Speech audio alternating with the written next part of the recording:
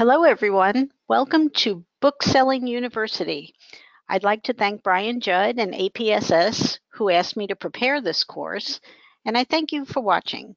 I sincerely hope you get a lot out of it. My name is Michelle DiFilippo.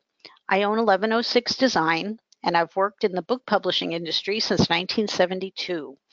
Today, I'd like to share with you many of the things I've learned in that time and in this dynamic industry. Today we'll start with positioning and why it's critical to your book's success. Then we'll move on to 4 additional topics. What is a book cover? How should it look? What makes it work? And choosing the right cover designer. What is positioning? Positioning is, quite simply, identifying which readers are the primary market for your book. Major publishers always conduct positioning research before deciding to publish a book, and certainly before they begin to market a title. To properly position your book, you must ask 3 questions. What best-selling books are like mine?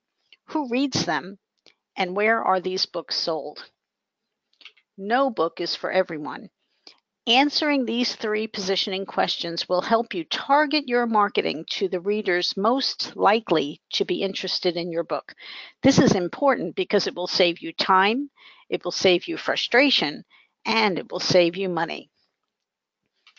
Here's a quick example of the difference that proper positioning can make for a book. We worked with author Mary McSchmidt, who wrote a memoir. The working title when she came to us was From the Heart of a Helmswoman, Seeking Balance on These Great Lakes We Call Home. Mary described her book as one that would interest grassroots organizations advocating for the restoration of and the protection of the Great Lakes. It was a cause that she was very passionate about. She also thought her book would appeal to area residents and tourists who enjoyed sailing on the lakes. Her plan was to market it regionally. We brought in positioning expert Amy Collins of newshelves.com. Amy read the book and saw far more possibilities in it than Mary imagined. Amy agreed that conservationists and political types would find the book appealing, but they were not the primary market as Mary had thought. Amy recognized that Mary's personal reflections throughout the book, reflections about a woman discovering large parts of herself while doing other things, would appeal to a much wider market, such as readers who enjoyed Eat, Pray, Love, and Wild. With this new perspective, what changed? To speak to the target market, the title became Uncharted Waters. The subtitle became Romance, Adventure, and Advocacy on the Great Lakes. The result? The book now has a look and a feel and a marketing plan that is much broader than the Great Lakes community. Once your target market has been identified, it's time to focus on more general cover design principles that apply to every book cover. So I always like to start by asking what seems like a silly question. What is a book cover? Many people think that book cover creation is a simple task. Find a picture, add a title, done. But this is an oversimplification. Your book cover is actually a retail package that tells the world about your book. We buy books in exactly the same way we buy any other retail product, whether it's cereal, shampoo, or auto parts. Something about the package grabs our attention. The largest text on the box makes a promise, and then the details convince us to spend money on this product versus another one. When we look at any package, we ask ourselves one question: what's in it for me? Your book cover has to answer that single question in about 3 seconds. That's a big job. So where do we begin? How should your cover look? The answer is, it depends. What is your book about? What is your audience looking for? What exactly are you selling? The answers to these questions determine the look of your cover. If your book is fiction, you're selling entertainment. Drama, perhaps, mystery, intrigue, romance, maybe adventure.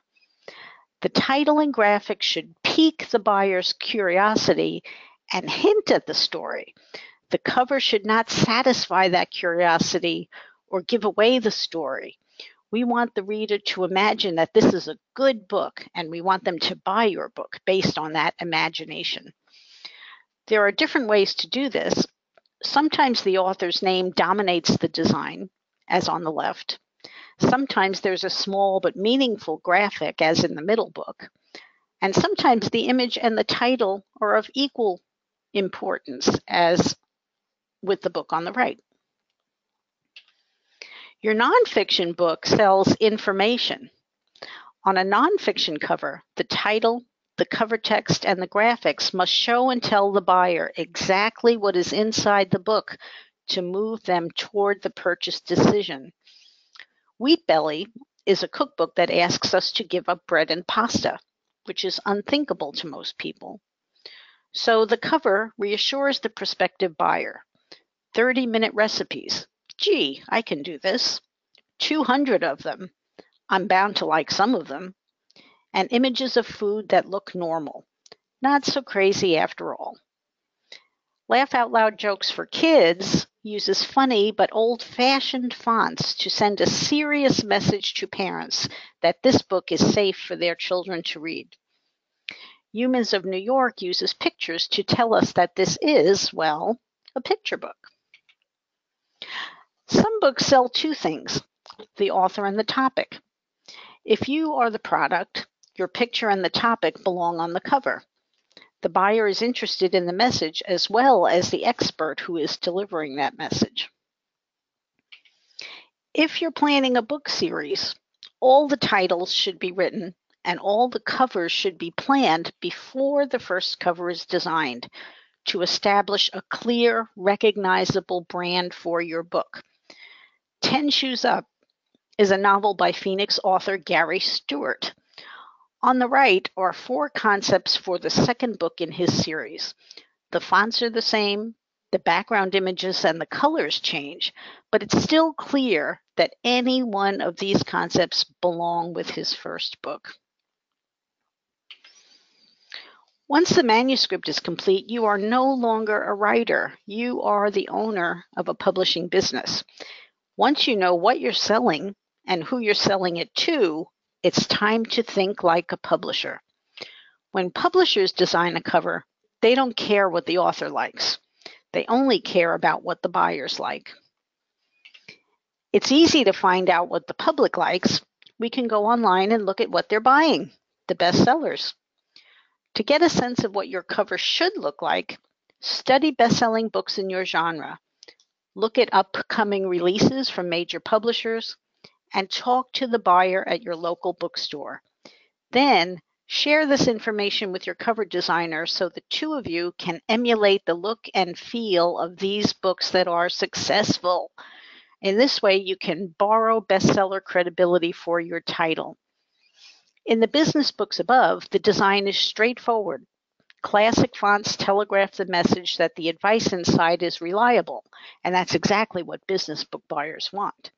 They don't have time to waste with advice that is not going to work in their business.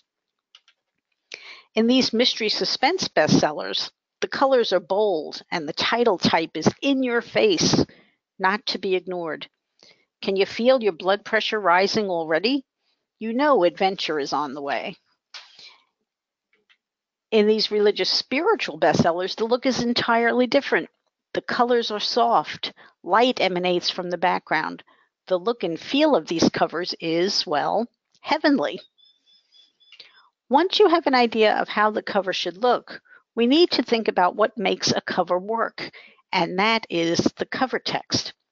Remember, buyers don't know a thing about your book yet. We have to tell them what your book is about. Will it entertain them? Will it educate them? Will it help them solve a problem? If the cover text answers yes to these questions, buyers will happily send us money. If the cover text confuses buyers, they'll buy someone else's book. So how do we answer these questions? Primarily with the title. Your title should be short and straight to the point. Short words and titles lend themselves to eye-catching design. Short titles are easy for everyone to remember and easy for you and for others to say, and you will be saying your title a lot. In nonfiction, titles don't always tell us enough. Subtitles are needed to support and explain the main title. This title and subtitle, The Daniel Plan, 40 Days to a Healthier Life, deliberately sends a biblical message to Pastor Rick Warren's target market. If you pack your title and subtitle with keywords, your book will pop up in online searches, even if someone is not looking for a book at that moment. Look at all the keywords on this cover: faith, food, fitness, focus, friends, healthier life. All of these topics are highly searched online. Your cover design should have a clear hierarchy so buyers get the most important information first. There should be no doubt in their mind what your book is about. Our eyes naturally go to the largest or the brightest item on a page. Author's name should be small, unless you are already famous and people are looking for you as well as your topic. The cover design also must capture the mood of the book. On the left, the photo and title tell us that this is not going to be a happy story. The design in the middle book tells us, without us having to think about it, that this text is going to make us laugh. On the right, the title and the photo convey that this book tells a sentimental story. Make sure the mood of your cover matches the mood of your text. I'm often asked if other text belongs on the front cover, for example, endorsements or the name of the person who wrote the foreword.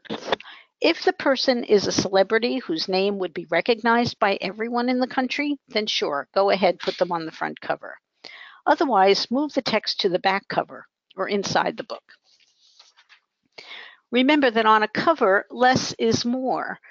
A cover is like a billboard. Too many messages confuse the buyers, and confused buyers don't buy. If the front cover has done its job, it pulls the buyer to the back cover or to the description online. The back cover closes the sale for you. Every word counts. If it doesn't sell your book, leave it off. How long should the back cover text be? Today's buyers want information and they want it fast. Keep their attention with no more than 300 words, max. A headline, a short summary, bullet points, and a call to action. The days are gone when we can put 700 words on the back cover of a book. I'm often asked, should your bio go on the back cover? It depends. If your bio establishes your authority to write the book, then by all means go ahead and include it. Otherwise, move your bio to the inside back pages of your book. Should your photo go on the back cover? Unless you're well known, don't waste the space. Every square inch of your back cover should be used to sell your book. What about the spine of your book? The spine of your book has one purpose: to be seen from a distance when your book is on the shelf. Spine design must catch the eye, so you should use as few words as possible and as large as possible. Emphasize the most important words with a larger size, a brighter color, different font, or all of the above if the spine is wide enough to allow you to do that. As you can see, there's a lot to think about in cover design. Your cover is the focus of your marketing effort. Every tweet, every blog post, every press release will bring buyers to your cover. You have just one chance to capture their attention and hold it and convince them to buy your book. Fortunately, this is what book cover designers are trained to do. Please, please, please hire a book cover design pro. I promise you will not regret it. The next 4 slides compare do-it-yourself covers with a professionally designed cover. Before your book cover is designed, you can type your title into Amazon to get a preview of the kinds of books Amazon will display. That's exactly what I did for these next 4 slides. The do-it-yourself cover on the left has no emotion. The colors are drab, the baby isn't smiling, the photo is poorly lit. The professional photo cover on the right is delightful. A great title, professional illustration, lots of color, a childlike font. All these elements work together to make us want to buy this book. In these two examples, the do-it-yourself cover on the left fails in the typography department. The title is too long, the font is difficult to read, and there's entirely too much imagery in the background. On the right, the title is much easier to read. The font is distressed, but it's not corny. The bright image below seems to reflect light on the subtitle. This cover is very well done, even if vampires creep you out. The do-it-yourself cover on the left here doesn't express the correct mood for the book. The description of Lucy's Christmas Miracle on Amazon says this book is a heartwarming story about the rescue of a toddler. Does this cover look heartwarming to you? On the cover on the right, the typography, the color, the greeting card imagery immediately tell us that this book is filled with heartwarming stories. Which book would you buy? The cover on the left was designed by a general graphic designer, not a cover designer. The cover has no hierarchy. The title doesn't stand out. The fonts are bland. The torn paper border serves no purpose. One could say that the oversized gold key pops, but it actually draws the eye away from the title. In the redesign on the right, the border is gone. The title treatment consists of 3 colors and 3 type sizes to draw the eye. The huge key is replaced with a more subtle graphic, and the colors on the dog's tie and in the background were changed to match that new graphic. Now the cover has a unified look that can be understood in one quick glance. Now that we've gone through these examples, how do you find the right cover designer? If you've just written your first book and you're looking for a designer for the very first time, it can seem like a daunting experience. My advice: first, choose a cover designer who specializes in book cover design. Creating a good book cover takes a lot of practice, years of practice, in fact. General graphic designers who are very talented with other items, such as newspaper ads or annual reports, often cannot capture the unique look of a book cover. Next, review the designer's portfolio, but don't look at the portfolio in isolation. Open 2 windows on your browser and compare the designer samples to the bestsellers to make sure the designer works at that level. Finally, talk with the designer. Get to know the human being behind the website and make sure the chemistry is right. There's no substitute for a conversation. So you may be thinking, what will I get? What questions should I ask the designer? Designers are independent business owners who work in different ways. The important thing is to clarify expectations up front. Ask the designer about their process, their rates, their turnaround times. Don't be shy and don't assume anything. If you have a firm deadline, such as a speaking engagement, let the designer know during the very first conversation. Designers want to meet your needs. The last thing we want to discover is that we have to finish your book cover in a week because you have a speaking engagement you didn't tell us about. One important point you may want to bring up is the difference between concepts and variations. Concepts are distinctly different design approaches that give you a choice of directions to follow, as shown on this slide. Usually, multiple concepts are presented and one concept is chosen for further refinement. These 3 covers are variations. One concept has been altered in just a minor way, in this case, the color. Concepts take more time to develop than variations, of course, so make sure that you and your designer are on the same page. Make sure you understand what you're going to get for the price. Now, nobody likes financial surprises, so no matter who designs your cover, there will be revisions. Ask your designer how many revisions are included in the price and the hourly rate for revisions beyond that. Low-cost designers have been known to disappear when the number of revisions requested exceed the amount of time that they can spend on the job. Don't let that happen to you. When interviewing your designer, ask as many questions as you like and run away from anyone who doesn't provide patient and courteous answers to you. Well, that concludes the course. I thank you very much for listening.